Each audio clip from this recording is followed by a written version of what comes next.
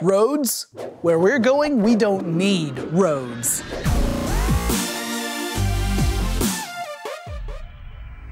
Flying cars are finally almost here. But are they going to live up to the hype? You know, honestly, I don't know how flying cars became the cliché of science fiction. Maybe it was films like Blade Runner and The Fifth Element that made flying cars look so mundane and dingy that it's a wonder we weren't turned off by the concept in the first place. But then when I think about it, the reason really becomes obvious. I mean, according to Texas A&M Transportation Institute, Americans spent 5.5 billion hours in traffic in 2011. That's over 600,000 years. When you're stuck in traffic, nothing seems more enticing than the thought of floating off the ground and zipping directly to your destination. So, is this just science fiction fantasy? Maybe not.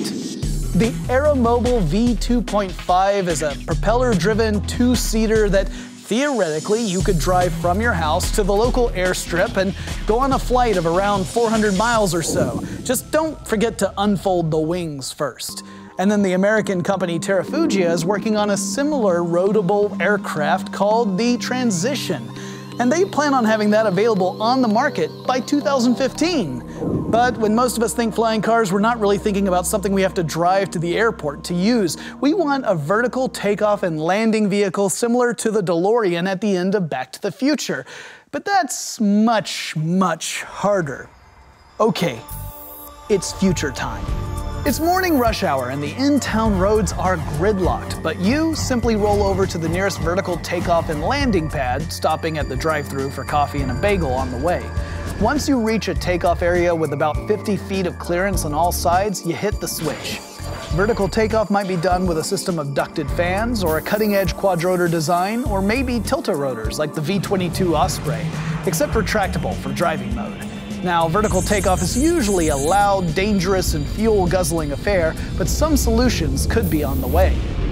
A hybrid power system that uses electric motors could cut noise pollution and harmful emissions. And designers could improve fuel efficiency by using lightweight composite materials to cut down on that base vehicle weight.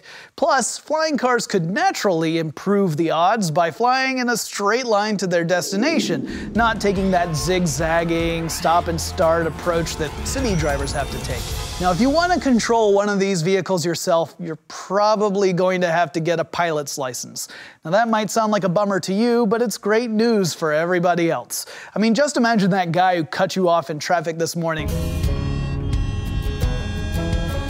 Do you really want that guy piloting a 1,000-pound vehicle 50 feet over your head? There is a better solution, and it's autonomous, autonomous, autonomous. If flying cars are to be a widespread part of our future, they absolutely have to be autonomous, very much like the proposed design for the TFX. Instead of piloting the vehicle yourself, you push a button and let the computer do the job. You just enjoy your bagel and your coffee on your very short trip to work. Which brings us to a question. Do you think that flying cars are really just hype? Or are they really going to be part of our future in the next few years? Let us know what you think in the comments below. And if you enjoyed this video, make sure you like it and subscribe to our channel and share it with your friends. And once you're finished with all that hard work, your reward is you can watch one of these.